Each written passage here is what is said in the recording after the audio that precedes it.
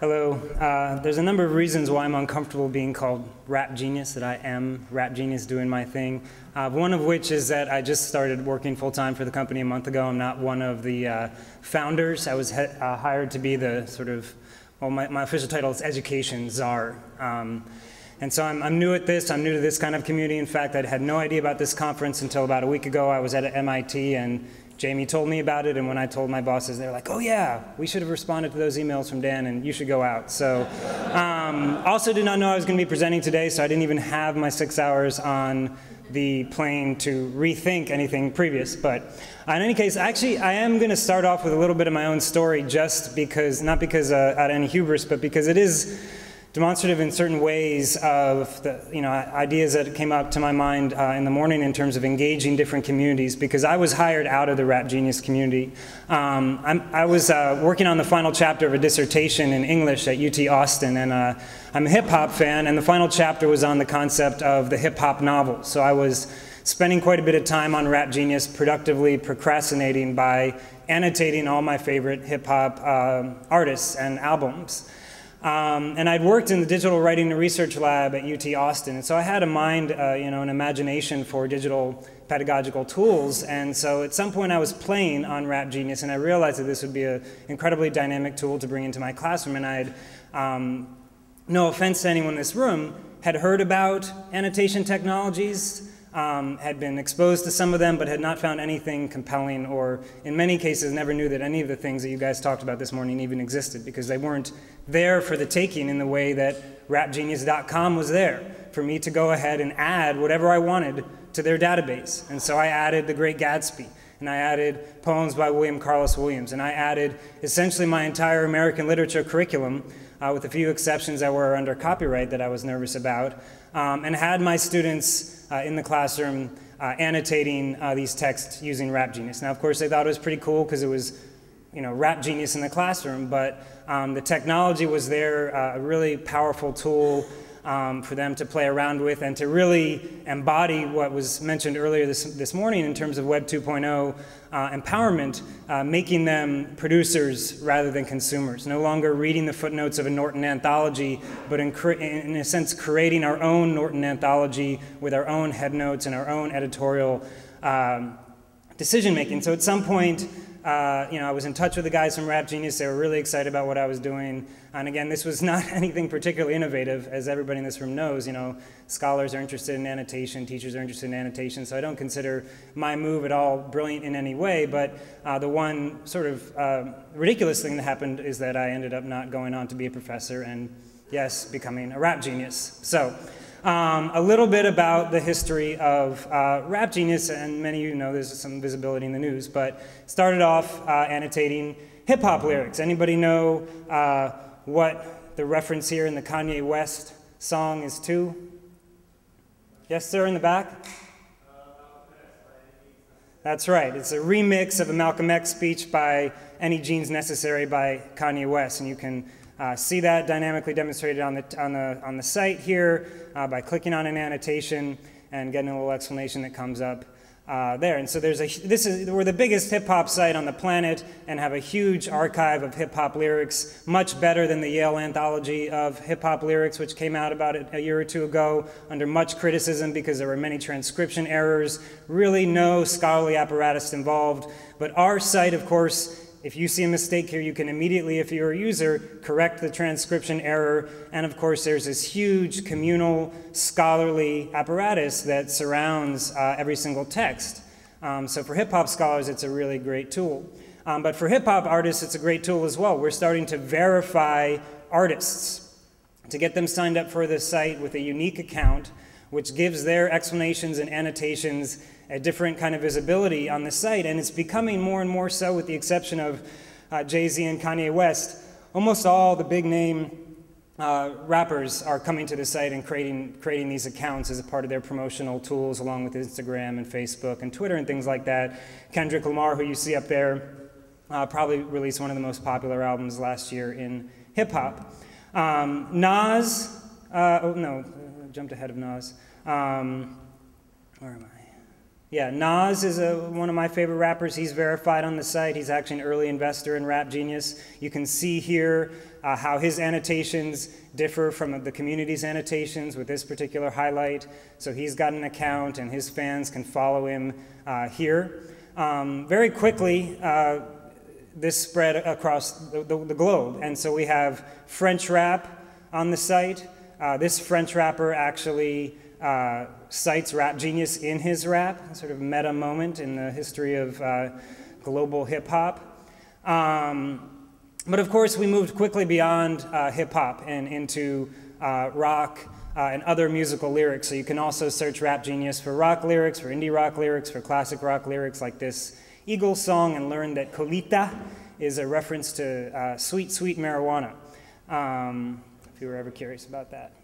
So we've also launched a literary initiative called Poetry Brain, which has its own domain as a blog currently, but eventually probably will be a separate vertical that houses our literary content. And the blog is pretty great. You should follow them on Twitter. You should follow them on Facebook and keep up with the blog. There's a lot of interesting sort of cultural news items that are coming up here. Also highlights the literary content that's going up on the site.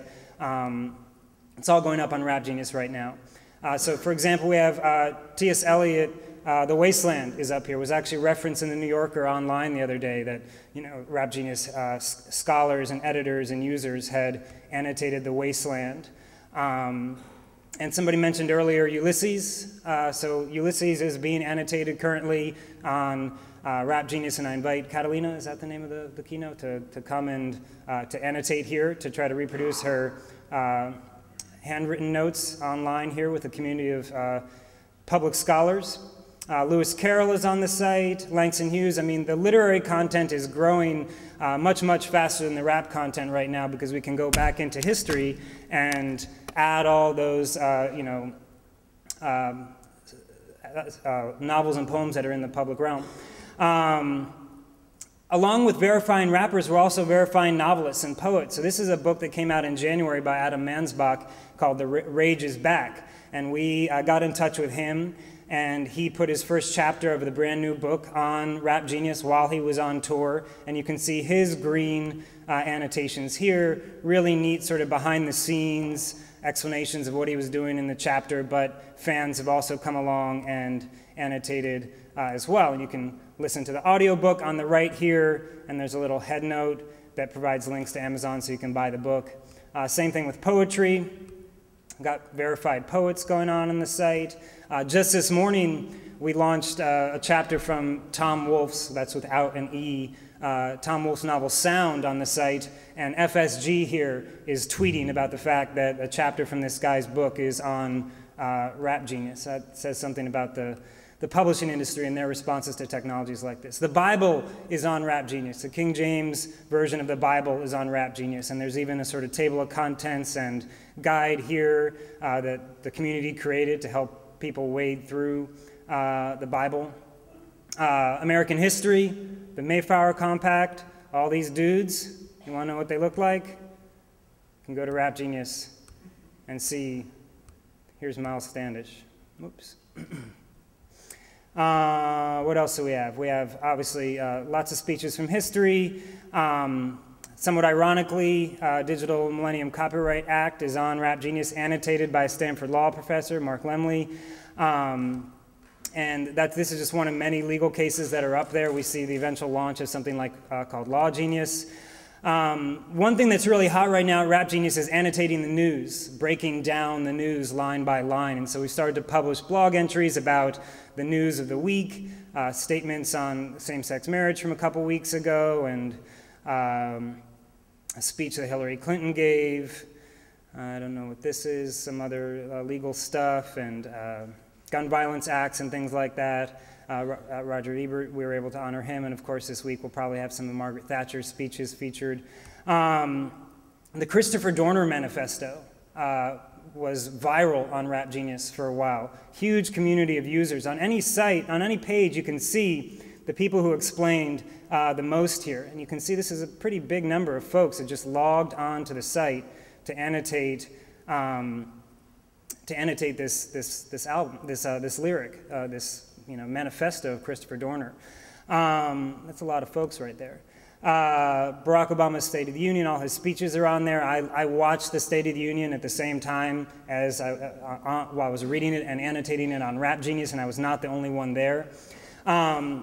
This is just a quick snapshot of my original assignment. Again, it wasn't anything special in particular, but my class, really the big thing they did was annotating F. Scott Fitzgerald's Great Gatsby. And just anecdotally, I don't know if it's okay for me to say this, but my understanding is that when they presented to Andreessen Horowitz, they pulled up my students' work. So they pulled up student work on The Great Gatsby inside of Rap Genius as part of that presentation that was a successful presentation. This is one of my students. He's actually going to intern at Rap Genius this summer, Louis Lafair, dynamically sort of close reading this line about the sort of invisibility of labor in The Great Gatsby, using visual rhetoric, links, really highly informed, deeply analytic. We see Rap Genius as the ultimate close reading tool. So I'm developing a whole infrastructure on the site around Rap Genius and education, providing resources for teachers and students to come to and check us out and guide teachers through the process of integrating this into their curriculum. And really, they don't have to change anything. Any user can add any kind of content. We could go ahead and add transcripts of this morning's talks on Rap Genius. All we would need to do is copy and paste that material from the presenter's files. A colleague of mine put up Moby Dick, which was is a long book, has a lot of chapters. But he did something really cool. It's not coming up because of the server, but he had students choose a chapter and basically take editorial control of a chapter. And then they lectured about the chapter in their class and then recorded the lectures and put them on SoundCloud. And again, the embed is not coming up here because of the internet, but you can listen to a student lecturing on Moby Dick here. I mean, one of the cool things about Rap Genius is that this really is the unwashed in a lot of senses. It's inclusive of everybody as scholars, not restricting that to any academic institution, and inviting everybody to participate in this way and encouraging them to do so through some pretty fun features that I don't think distract from close reading and I think add to the engagement of the very same skills that everybody in the humanities and in other classrooms is trying to get students involved in: close reading, analysis, being informed. Visual rhetoric. This is an entire poem annotated in images. Imagine the kids that don't speak that much in class, but really have a visual imagination in their reading and in their analysis, have an opportunity to participate in a really dynamic way. One of our most visible initiatives in terms of the education outreach is a project that you may have read about called Science Genius that involves the GZA, the rapper from the Wu-Tang Clan, and Chris Emdin of Columbia University, where students are writing rigorous raps based on their scientific learning. And then we're going to publish those raps on Rap Genius and have scientists annotate the high school students. So that's what's going on in the New York City public schools. Plus one in the house. My wife is a biologist. I convinced her when she was lecturing at UT Austin to put a scientific article up and have about 100 students in an undergraduate biology course annotate this article from PLOS One, which I'm not going to read, but if you're curious on how to find it on Rap Genius, just go to our search engine and type in gonads. This is the only thing that comes up. It's easy to find in that sense. It's hard to remember all these different authors. But this was a pretty neat thing. Again, look at all these kids. Look at all these students that have participated in the annotation of this on the right sidebar there. All these are students that signed up for the site as part of this class. And they're not adding to the scholarship so much as helping each other through a difficult text. Reading a scientific article for the first time as an undergraduate, but doing so in community, doing so with research assistants, with your classmates as research assistants, each looking things up and, in some cases really dynamically visualizing the knowledge as a sort of teaching aid. So that's one of the weirdest things on Rap Genius, this hermaphroditic fish article. And of course, we're still in a kind of musical state of mind, so we have everything has got lyrics at the end of it, right? So State of the Union 2013 lyrics. But our philosophy is that all poetry is rap, all text is rap, and all